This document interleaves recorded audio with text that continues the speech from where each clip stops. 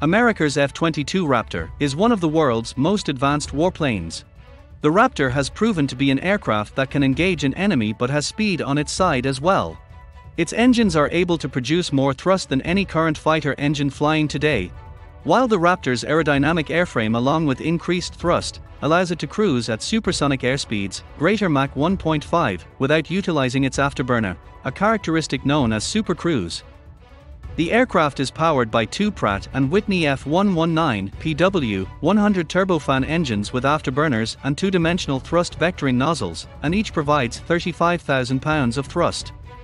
The F-22 can roar into action and get out just as quickly, and it can certainly hold its own against the opposition. Combining stealth, supercruise, maneuverability, and integrated avionics, the Lockheed Martin F-22 Raptor represented an exponential leap in warfighting capabilities when it was introduced in 2005. Even today, the F-22 cannot be matched by any known or project fighter aircraft, and it is easy to see why this fifth-generation stealth warplane could remain part of the United States Air Force's fleet for decades to come.